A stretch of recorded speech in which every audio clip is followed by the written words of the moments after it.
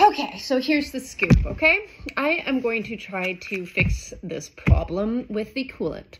So I have a couple different ideas from ideas that you guys have given me, so thank you for that.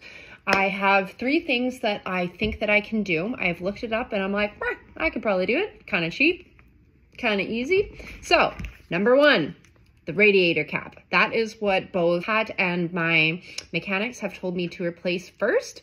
So I'm gonna go buy one today after work and see if that works. Second, we have the thermostat. Looks relatively easy to do. A lot of you suggested to do it. I think I can do it. Plus it's cheap. So I think that that's a possibility. Number 3, which has also been suggested, and upon looking it up and watching videos, I also think I can do that one, is the water pump. So those are my top 3. If all else fails, it might be a head gasket, which if you know, you know. And I don't think I can do that one, / it's gonna be a fucking bitch to do. So that's where I'm at. Please give me your thoughts, suggestions, concerns, because that's where I'm at right now, folks. But if you know me, I don't freaking quit. So we are gonna make it work if it kills me.